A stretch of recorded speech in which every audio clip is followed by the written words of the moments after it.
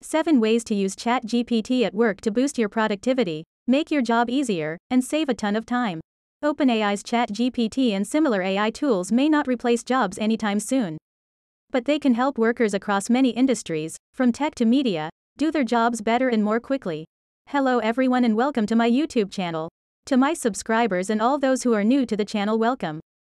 I would love to hear where you're watching this video from. Leave a comment below. Before we dive into it, please don't forget to like, comment, and subscribe to my YouTube channel in case you haven't. If you're ready, let's go. The Buzzy conversational chatbot, which attracted 1 million users soon after its launch last November, has been used to generate real estate advice, provide tips on how to start a business, and even write music in the style of individual artists, all with varying levels of success. It's absolutely true that AI applications like ChatGPT can very much improve workers' lives. Workers should be careful when using AI tools, as the tech can be prone to misinformation, and it can remove the human touch from tasks like writing. Most companies also haven't established formal rules around employee use of the AI tool, though firms like Microsoft, a major partner and investor of ChatGPT's parent OpenAI, have recently given employees the green light to use the chatbot for work purposes, as long as they don't share sensitive information with the site. Here's how you can use ChatGPT and AI to help make your work life easier. 1. Use it as a Google alternative for research. ChatGPT can be used as an alternative to Google. How many times a day do you Google something at work? With ChatGPT, that may become less common. In fact, the search engine giant is reportedly worried that you'll eventually put your queries into ChatGPT instead. The company issued a code red over the bot's potential threat to its search business. Google may be only a year or two away from total disruption, and AI will be able to instantly do what would take many minutes for a human to do using a search engine like Google. While ChatGPT isn't always accurate, its knowledge only goes to 2021. It can analyze data from millions of websites to try and answer whatever question it receives.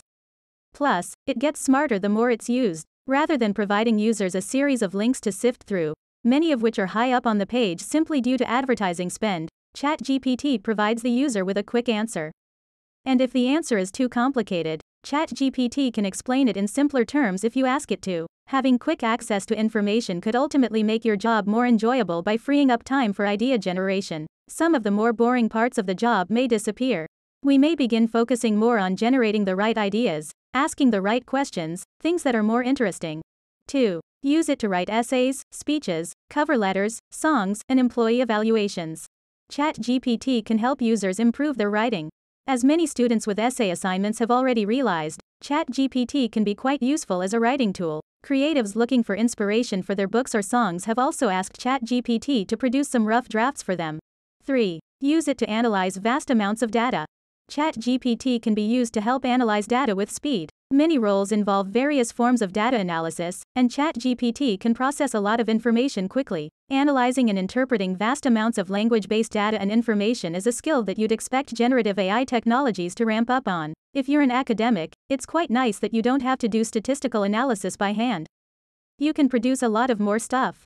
It could also help those trying to use data to make investment decisions. AI can identify trends in the market, highlight what investments in a portfolio are doing better and worse, communicate all that, and then use various other forms of data by, say, a financial company to forecast a better investment mix. 4. Use it for scheduling tasks, planning, and time management. ChatGPT can help manage your work schedule. Getting your busy work schedule organized may be time-consuming, but ChatGPT and other forms of AI can help make the process go a little bit smoother. 5. When looking for a second opinion, ask ChatGPT how to start a business, make strategic decisions, and support customers. ChatGPT can offer informed advice on how to start a business and make strategic decisions. Getty Images. If you're a current or aspiring entrepreneur, ChatGPT may be able to help you think through the process of starting a business. It might be a useful tool for generating ideas, estimating startup costs, and outlining a business plan. Even Amazon employees who tested ChatGPT said it does a very good job of answering customer support questions and is very strong at answering queries around corporate strategy. 6. Turn it into a coding assistant. ChatGPT can help programmers identify bugs and write code. It actually can write code quite well. Specifically, ChatGPT is capable of quickly generating lines of code to resolve certain coding problems. But coders should proceed with caution when receiving help from an AI, as some users have found that ChatGPT incorrectly answers coding problems. 7. When work isn't going great, Use it to apply for a new job or to negotiate a raise. ChatGPT can provide emotional comfort and help get you paid more. Finally, if you're not happy at your job, ChatGPT may be able to offer some support. People are using it to craft their resumes and cover letters as they undergo their job searches. It will make you a cover letter so you don't have to waste your time anymore. If you're fairly happy at work but feel like you're underpaid, ChatGPT might even be able to help you get a raise. Ask ChatGPT for advice to help you prepare for a theoretical salary negotiation. Follow the AI's script and you would probably be able to get a raise. That's all for this video. I hope you enjoyed it and thanks for watching. Please don't forget to like, comment, and subscribe to my YouTube channel so I can continue to provide you with content like this. See you next time.